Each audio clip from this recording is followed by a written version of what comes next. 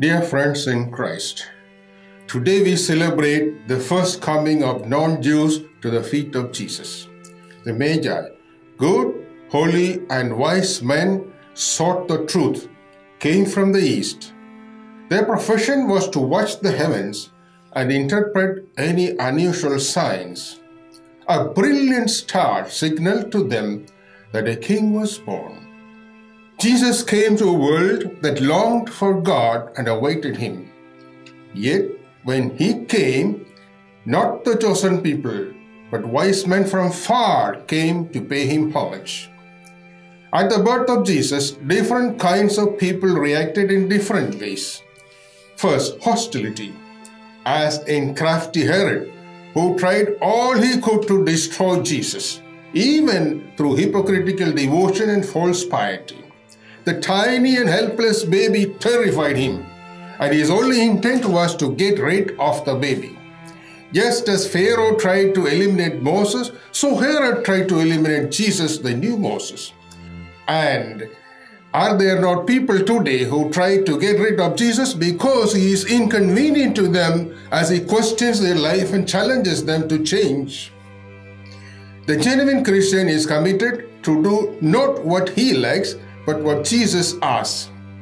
Second, total indifference, as in the chief priests, the scribes, who were lost in temple rituals and legal questions and had no interest in Jesus.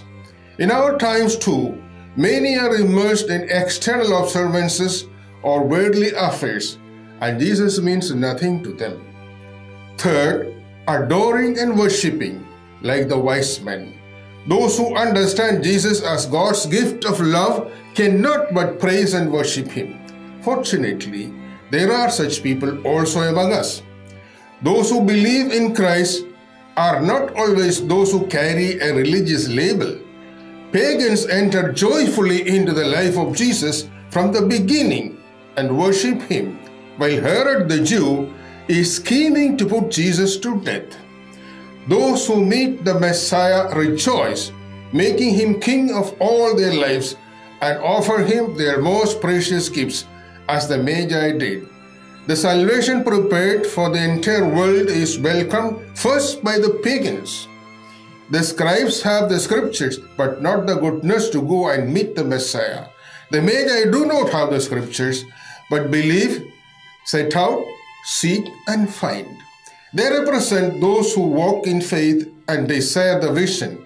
The faith of the Magi is a search and an effort to overcome whatever hinders them on their way to God. And having met the Messiah, they go back by another way. To change way is to change life. Each one of us, therefore, who have really met Christ, is called to review our life and change our ways. The Magi fulfill a theological function. They acknowledge and confirm the unique dignity of the newborn king.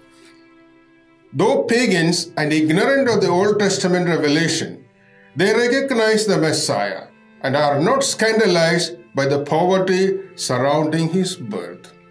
In contrast, the experts of the law and the scriptures fail to recognize him.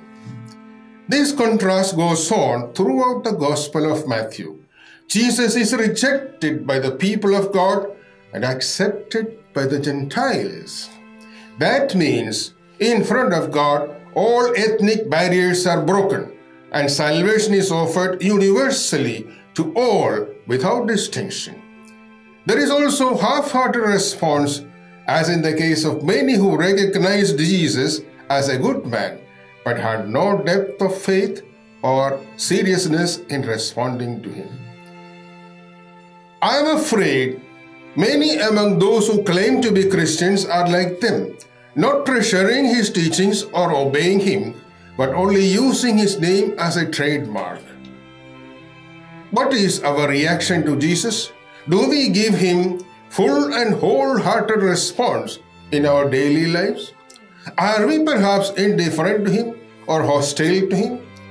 Let us resolve today to follow wise men to Bethlehem, to worship the Lord and offer him our best.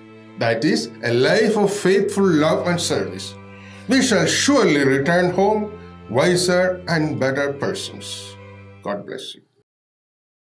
For further updates, subscribe to our channel and please click on the bell icon. Thanks for watching.